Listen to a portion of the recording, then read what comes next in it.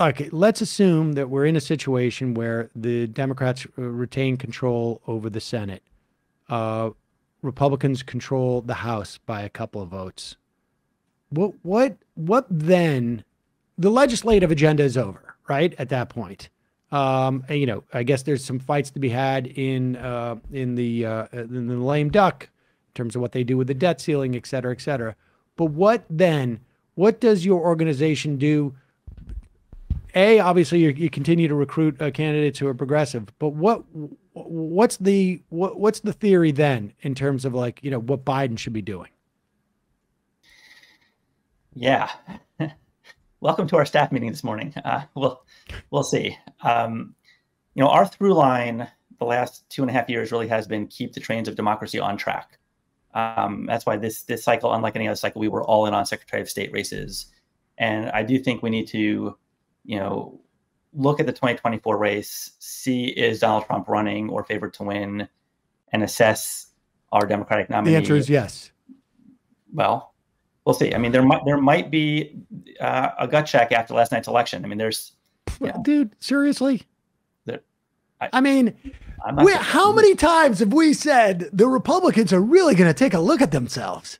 Yeah. I mean, they're all pretending that they can get rid of Donald Trump, but the fact is, no, they're going to fold like a house of cards. The moment Ron DeSantis has to actually go head to head with Donald Trump, it is over. Like, are you seeing, just really quickly, these think pieces this morning about how big night for DeSantis? I mean, he did win, but he was running against Charlie Crist. So, but huge win for DeSantis, massive losses for Trump, as if the candidates that Trump supports, the election deniers or whatever, are in any way indicative of how he'll perform when it's a Republican primary and he's the real deal on stage. He's never been good. It's just they're trying to will it into existence. I mean, if we have this conversation next Wednesday, the day after he has announced, there's going to be there's going to be none of this. I mean, this is we are at peak DeSantis power right now.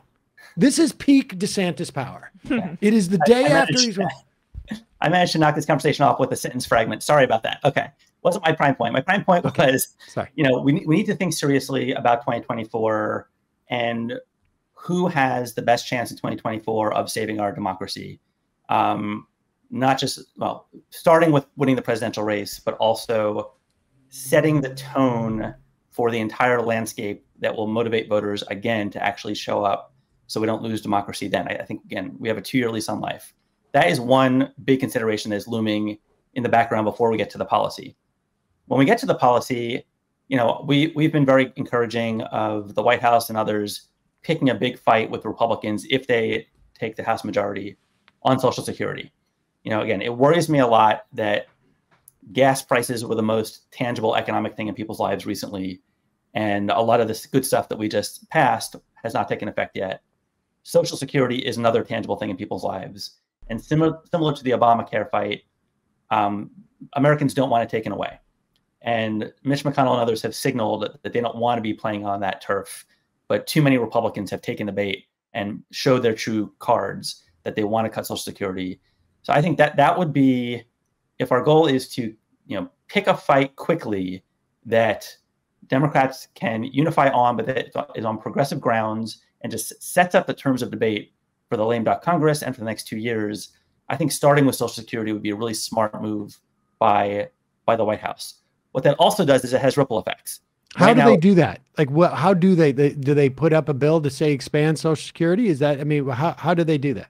So I think literally, I've been thinking a lot about this. Literally, Joe Biden would start by giving a speech saying, let's be clear, Social Security and Medicare cuts should be off the table. I want to hear Kevin McCarthy or Republican leadership say that today, right? Send the whole press corps back to him. Have a few other Republicans squeal and say, oh my gosh, why is Joe Biden saying this?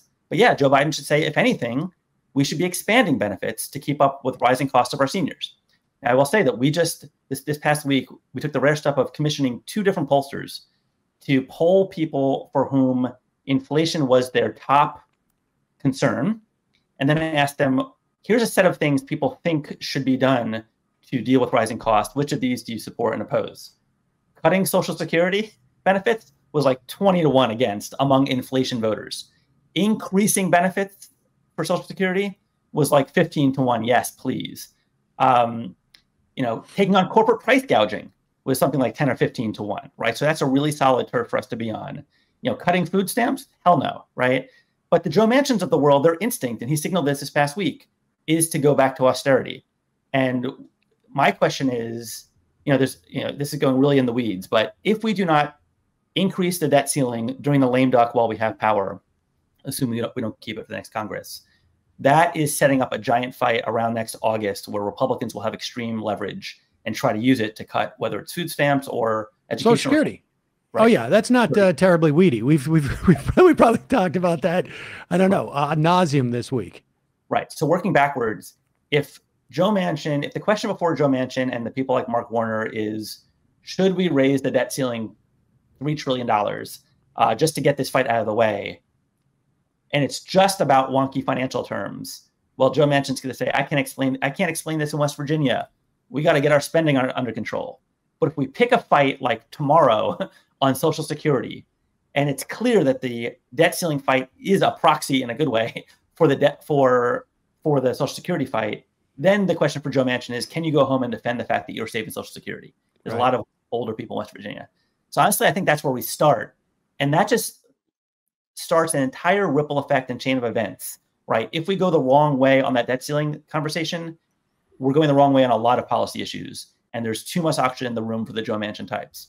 If we relieve the pressure and can pick smart fights on our terms, then Americans who currently think Republicans absurdly are better on economics start realizing, oh, we're the ones fighting for workers. So I really think it all begins with picking a smart fight, and that puts oxygen in the room for winning future fights, or at least winning the public relations battle.